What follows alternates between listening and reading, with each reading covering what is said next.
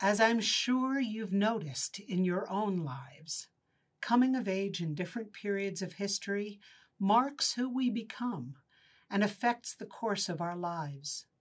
For those of us who've lived through the painful last decades of climate inaction, we can only guess what the impacts of that reality are on young people who are entering adulthood now. Jamie Margolin is an exceptional young leader whose impassioned work has reached the national and international stages. As a freshman in high school in Seattle, she started working on the climate crisis. She testified on and lobbied for legislation at the city and state levels, gave speeches, and organized and attended events. In 2018, Jamie founded the nonprofit 0 Hour to put together youth climate marches in Washington, D.C. and around the world. In 2019, she testified before a U.S. House of Representatives committee on voices leading the next generation on the global climate crisis.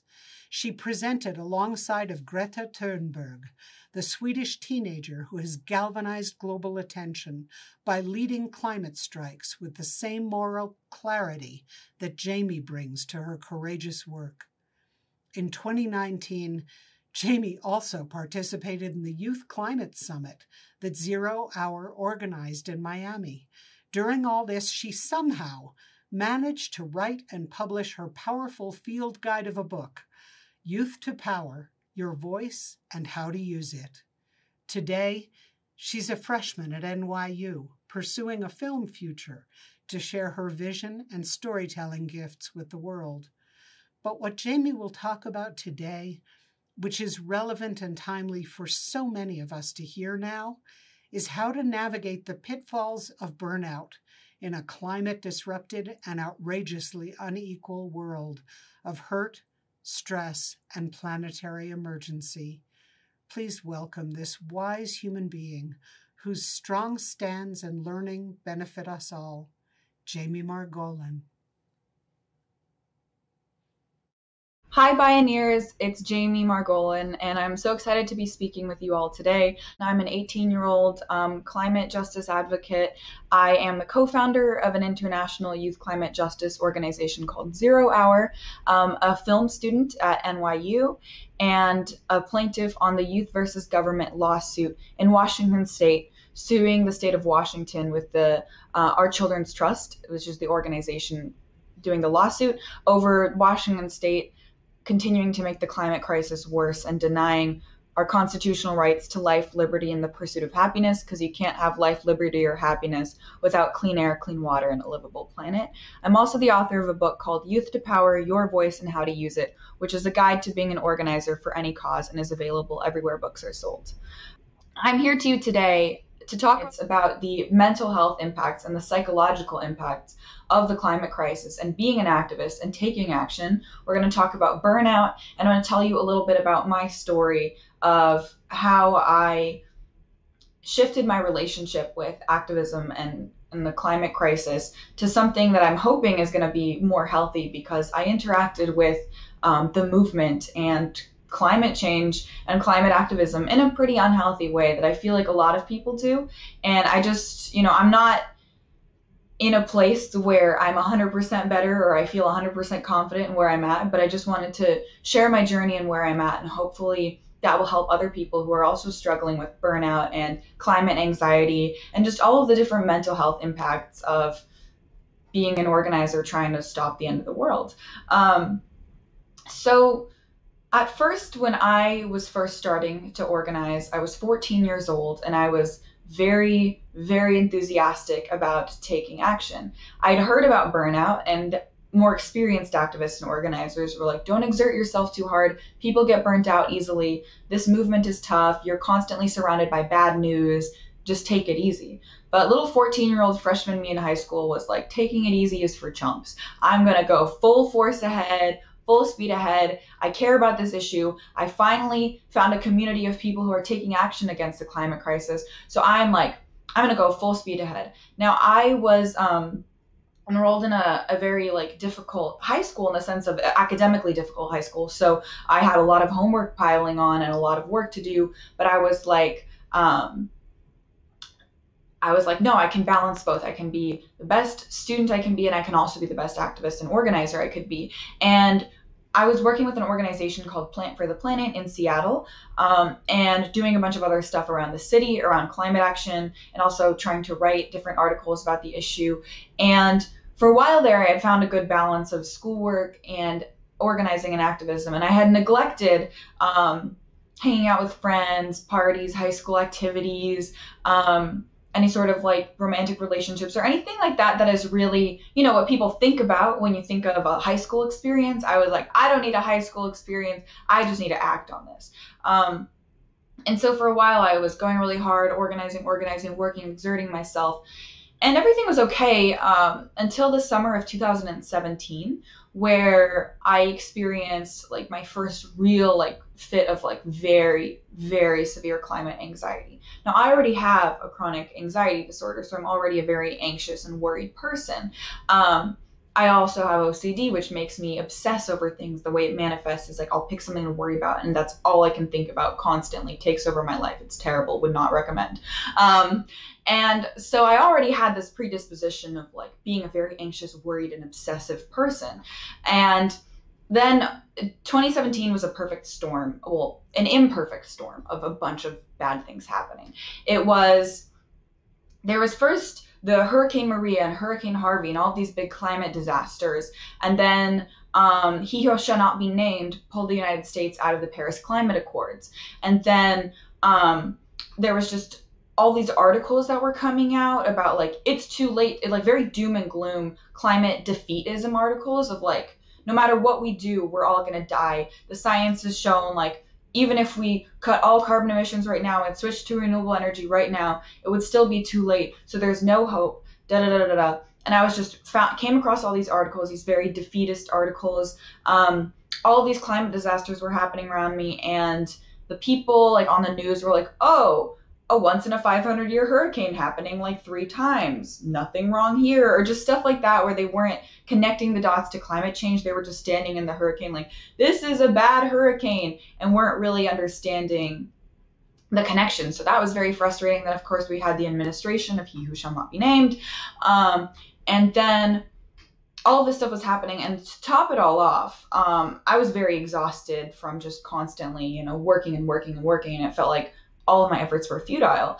And on top of that, the climate in Seattle was changing. It still is. So I've lived in Seattle from when I was 2 years old up until a few months ago when I moved to New York for film school. So I have lived there my whole life, and I would have remembered if we had had wildfire smog covering the city regularly. That's something I would have remembered, and I did not remember ever experiencing like smog in Seattle up until the summer of 2017.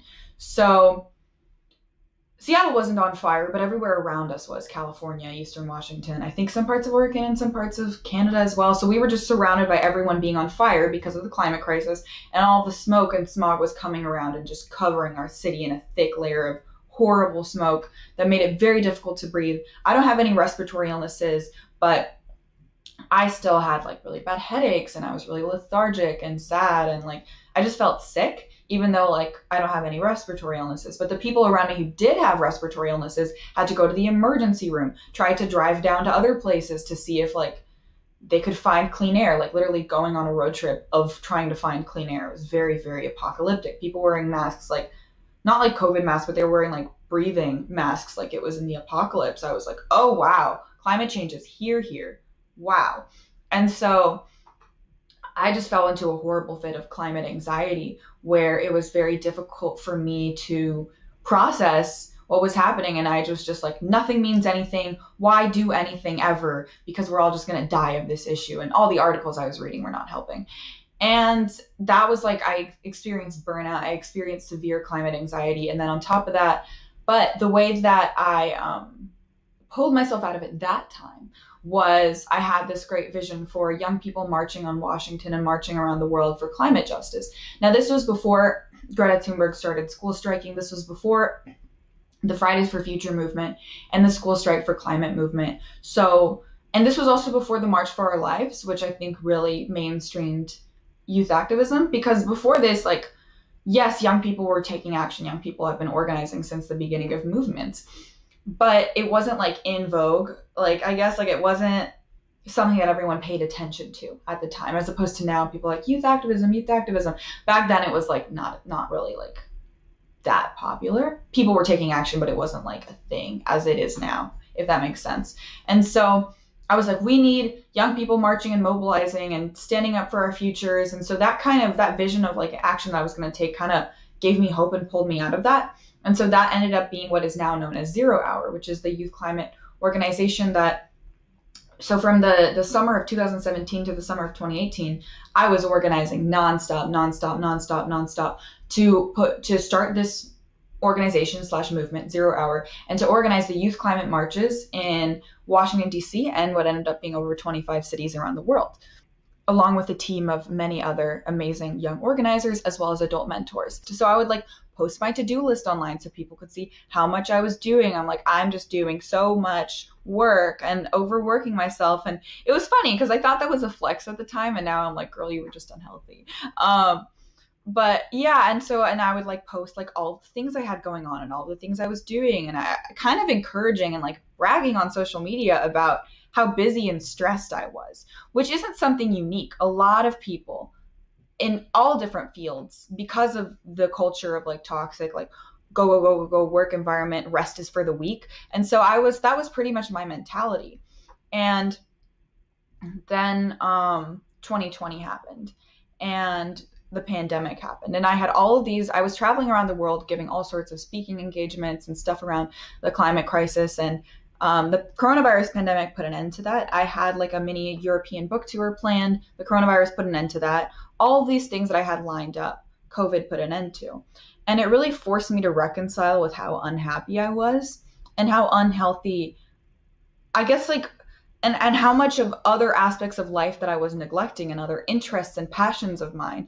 Because I had this weird, not martyr complex, but just a weird complex of like, I have to neglect, I'm only a good organizer and a good activist if I neglect my own well-being and neglect what brings me joy and neglect my own happiness for the cause. Like, that makes me so down for the cause. Like, yeah, look at me pushing down my interests to do what is best. Like, it was just a very toxic way of going about it, I think. And it led me to be super burnt out and super depressed. I guess the pandemic, it made me like kind of look around and be like, wow, like, so I was like, what do I actually really want to do? What brings me joy? What am I doing when I'm not fighting for climate justice? And the answer is I am watching TV and movies religiously. Like, I love storytelling. There are videos of me when I was little just acting out stories. I love theater. I love telling stories. I would like pretend I could read books when I was 3, like just dictating things. I would always be writing stories. I'm a storyteller at heart, and there are little videos of me. Now I'm at film school and I'm focusing on things that don't really have much to do with climate change at all, while still doing things around climate action on the side. And I'm still trying to figure it out. And so my conclusion, and the reason why I tell you all this, is not because I've figured it out already and I'm living the perfect life and I have the perfect balance, but because I wanted to share that I'm not fully okay, and I don't fully know what I'm doing, and I don't know if I found the right balance or not yet. But I think we should spend more time discussing the more messy aspects of activism and organizing, and how it affects people's psychology and mental health, and what it's like, forfeiting your identity and interests for a movement to a point that it's unhealthy. I think that if we neglect the mental health aspects of organizing and activism and climate anxiety and all of the stuff that comes with trying to fight against the end of the world, then we're going to have an entire generation of very burnt out, very cynical people who have been burnt out. Like, I'm 18, like people are laughing, like, you're burnt out at 18, girl, you have a whole lifetime ahead of you. And I'm like, I know. So how do we, as a movement, fight against a quite literally well-oiled machine, very well-funded machine of the animal agriculture industry and the fossil fuel industries? How do we take them down without taking ourselves down in the process? And that's not something I have the answer to, but that's something that I want to offer a question to you all, and just kind of, have us start thinking about, because we need people in this movement for the long run. This is a very difficult and long fight, constantly being bombarded with bad news, and our opponents are much stronger and well-funded than us. We have more numbers than them, but they're well-funded and well-oiled. And they have the fossil fuel industry and the animal agriculture industry and Monsanto and everyone else who has, that is animal agriculture, but everyone else who has, their big chemical industries, and everyone else who has their hands in the government, destroying life on Earth. So we have to find a way where we can be in it for the long run and still maintain our humanity and our interests and who we are outside of simply fighting for the end of the world. So thank you so much for listening. I hope that this was helpful for you, or at least if you're struggling with just trying to find balance as an organizer or whatever, I hope that maybe this was relatable to you or helped in some way. If you want to stay in touch with me and just get in touch, you can follow me on social media. I'm at Jamie_S_Margolin on Instagram, at Jamie_Margolin on Twitter, Jamie Sarai Margolin on Facebook, and Jamie Margolin on TikTok. So just search up my name in any social media platform and send me a message, hit me up, and we can continue this conversation. Thank you so much, everyone, for listening. I hope that you're staying safe and that you are trying to take care of yourself in the best that you can, considering the state of the world that we're in. Have a wonderful rest of your day and enjoy the rest of the Bioneers conference.